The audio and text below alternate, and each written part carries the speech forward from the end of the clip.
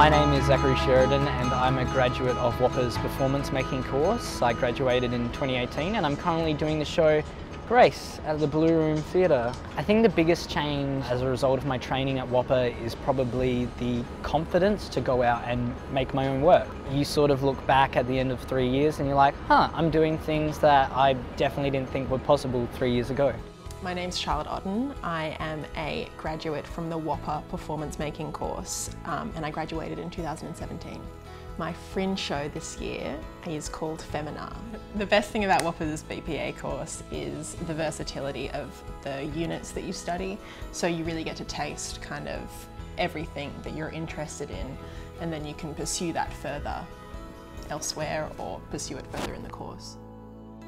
WAAPA's BPA course it really gives you a lot of resources and a practical toolkit to use once you leave university. So it kind of sets up the rest of your art making practice for as long as you want to do it, really. I'm Frances Barb. I'm the course coordinator of the Bachelor of Performing Arts course at WAAPA. If you're thinking about auditioning for BPA performance making, I would say in preparation, see some work, whether you have to watch it on video or if you have a lot of theatre you can go and see as much work as you can so that you're starting to tune into your own creative instincts and what you like to see and your critical faculties. So that, along with preparing your voice and body and acting skills for an audition, would be a great way to prepare yourself for success.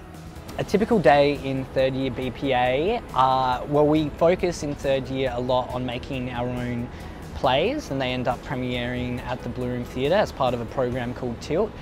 Engineering ideas, developing narrative, and then rehearsing, and this is a year-long process. So it's really the experience of making a whole new play but within the structures of an environment like WAAPA.